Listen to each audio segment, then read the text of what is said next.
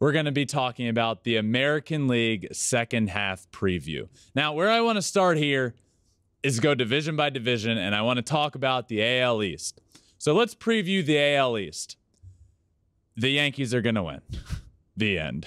The Yankees are the best team in baseball, and they have been all year. They sit at 64-28 with a win percentage just south of 700, and they're only there because they kind of scuttled into the All-Star break, if you will, losing a series to the Reds, and just it was a little bit of a struggle there coming down the stretch before the All-Star game. But they're sitting at 64-28, 13 games ahead of the second place team.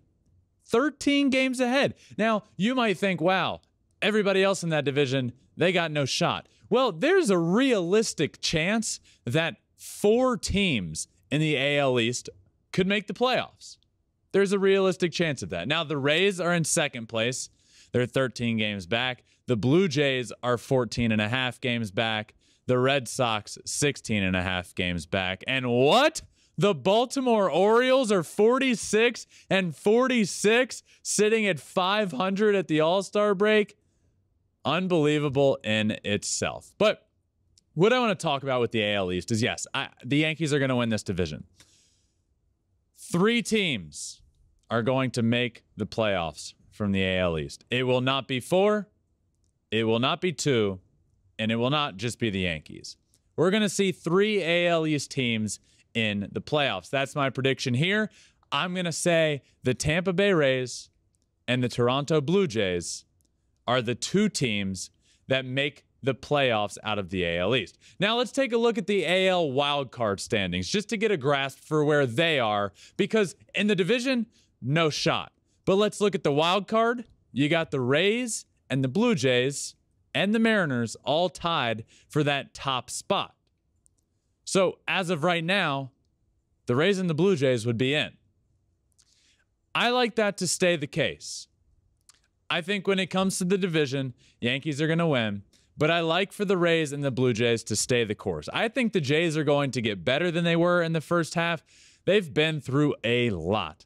They've been through a managerial change. They've been through Vladimir Guerrero Jr. not hitting as well as he normally does. They've been through some pitching issues. They've dealt with a lot. This team is talented, very talented. It's why I had them in the World Series. I believe in them. I believe they make the wild card. When it comes to the Rays, I've just learned never to bet against them. That's the key with the Tampa Bay Rays. Just never count them out. Never bet against them.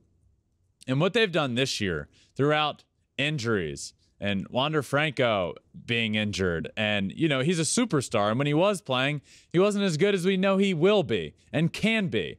But then there's the injury, and they've been without him. I mean, you just look all around, and this team has been dealing with so much, and they're still 51-41. That is remarkable in its own right. The Tampa Bay Rays are going to get in the playoffs, and if you're ever betting against them, you should really reconsider doing that.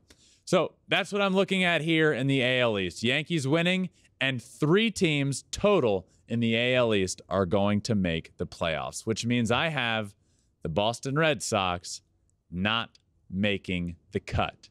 The Red Sox currently sit at 48-45, just a game and a half ahead of the Baltimore Orioles.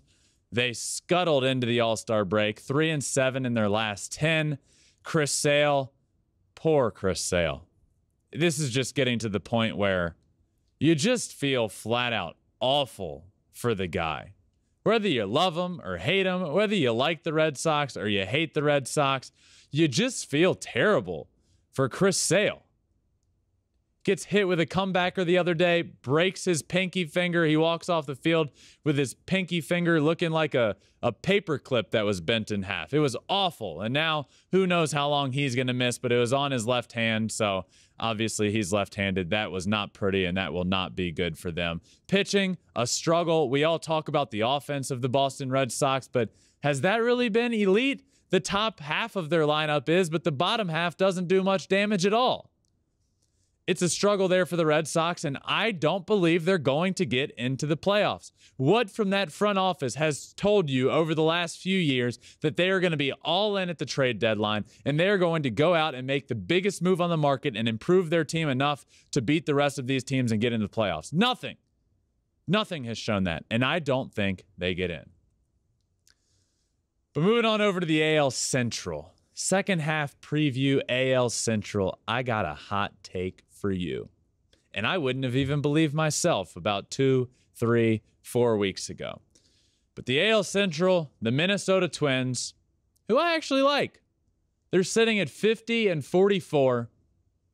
The Guardians are sitting at 46 and 44. A great story this year. The Cleveland Guardians have been so much fun to watch when nobody expected it. And the Chicago White Sox sit at 46 and 46, 500 baseball. My second half prediction here, and when I preview the second half in the AL Central, watch out for the White Sox.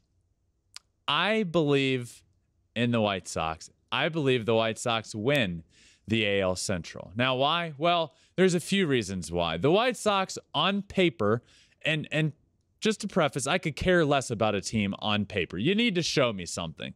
But on paper, the White Sox are clearly the best team.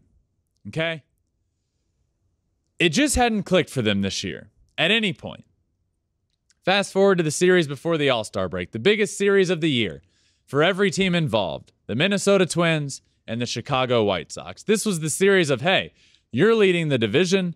You weren't expected to be this good. You're not supposed to win the division, against the team that has underperformed to the point of it almost being embarrassing. They have been so bad. Tony La Russa is not the answer in Chicago. He has just not been good. Say what you want about the clubhouse and whether you think the guys play for him or not. The decisions he has made on the field have just been boneheaded to this point this year. I mean, intentionally walking Trey Turner in a 1-2 count. I mean, the list goes on here, but he hasn't been very good. I'm predicting the White Sox to win. They win 3 of 4 in that massive series against the Twins. They've now won 7 of 10 heading into the All-Star break. The Twins are going in the opposite direction. They've won 3 of 10, meaning they've lost 7 of 10. So they're going in the opposite direction. The White Sox are finally playing better baseball, but there have been a few points this year where it seemed, hey, the White Sox finally look like they're going to kick it into gear, and then they just let everybody down. This feels different.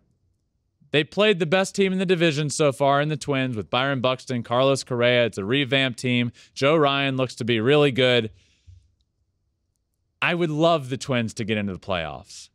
I just think this White Sox team is too good and too talented to not figure it out. And up until 3 weeks ago, I would have said there's no chance. What they're doing is ridiculous. They're not going to fire Tony La Russa because he has the best relationship of all time, apparently, with Reinsdorf. I don't know what's going on there, but they have a great relationship. And despite everybody knowing Tony La Russa probably isn't the best fit there, he's there. And it appears he's there for the long haul. But they've also turned it around and started playing better baseball. I believe in the White Sox, the overwhelming favorite to win the division, the best odds in baseball to win their division. I like the White Sox and what they've been doing lately. And I think the White Sox take it in the AL Central, and I don't think any other team is going to make the playoffs there. Like I said, I would love to see the Twins. I would love to see the Guardians. But in my second half preview, I think it's going to be the White Sox. And I think that's it. Thanks for watching. If you love flipping bats, swinging 3-0, or just talking ball, join us. Call us at 213-537-9339 with your questions. We have a weekly guest, and we have a lot of fun, so hit that subscribe button.